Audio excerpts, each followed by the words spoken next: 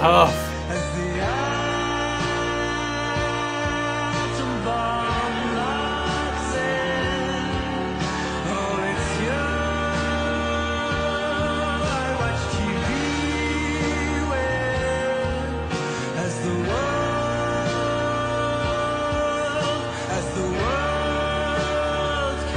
Bro, just imagine that you go to a hair salon or you go to a barbershop or you go anywhere where you believe the person there is a professional.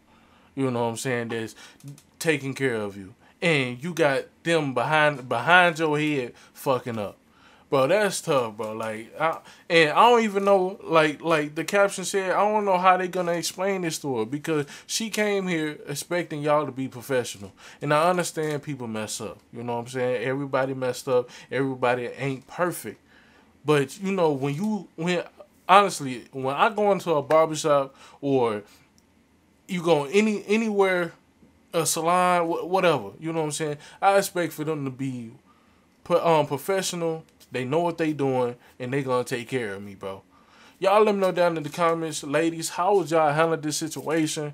I don't know. I believe maybe they bleached her hair. I don't know what they did, bro. But it just looked like he ain't know what he was doing. You know what I'm saying?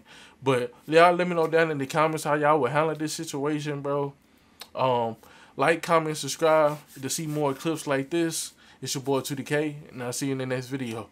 Peace.